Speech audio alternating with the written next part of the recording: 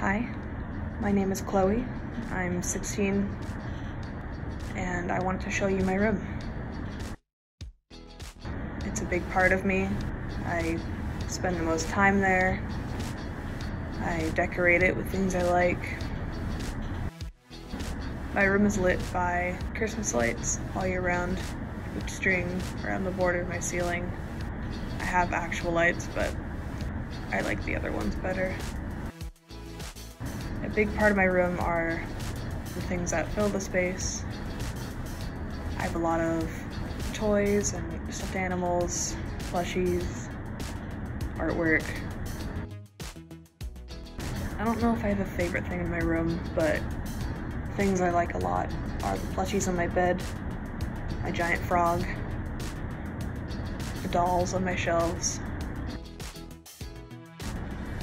I'm a big fan of frogs. They are everywhere in my room. When you look around, if you pay close attention, you start seeing them. Oh, there's one, there's another. I think it's important to make your room your safe space. It's important to make your room your sanctuary, somewhere where you can escape to, somewhere where you can relax when you need to.